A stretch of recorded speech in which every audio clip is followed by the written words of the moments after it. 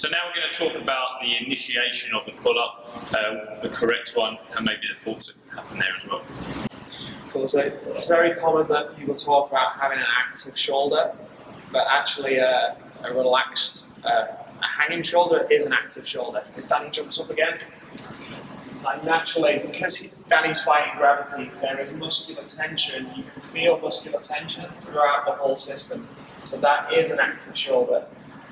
The lat is loaded under the armpit, and because of the scapula are abducting away from the spine, this is also lengthening the lat down here as well. So that is already on tension, ready to pull. So from there, that's loaded, fully loaded, ready for initiation. You don't need to be consciously active.